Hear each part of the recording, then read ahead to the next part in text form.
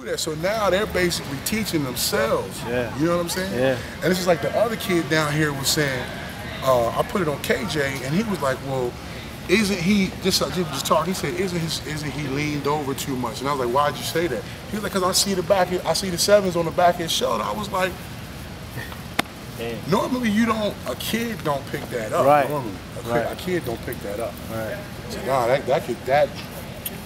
that cuts your coaching time down significantly because you're talking less.